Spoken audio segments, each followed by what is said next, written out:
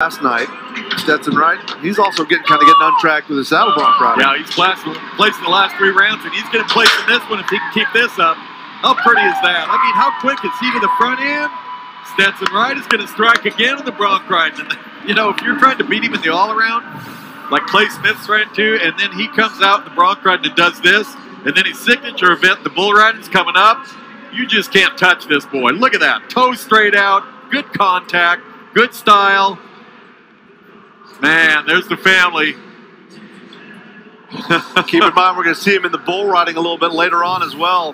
He won the first 2 rounds in bull riding. Still waiting on that score to come in here. It should be good. I don't know if it's going to be 88. It's going to be close. Yeah, it's going to be the new lead. Oh, it's going to be better. 90 and a half for Stetson Wright.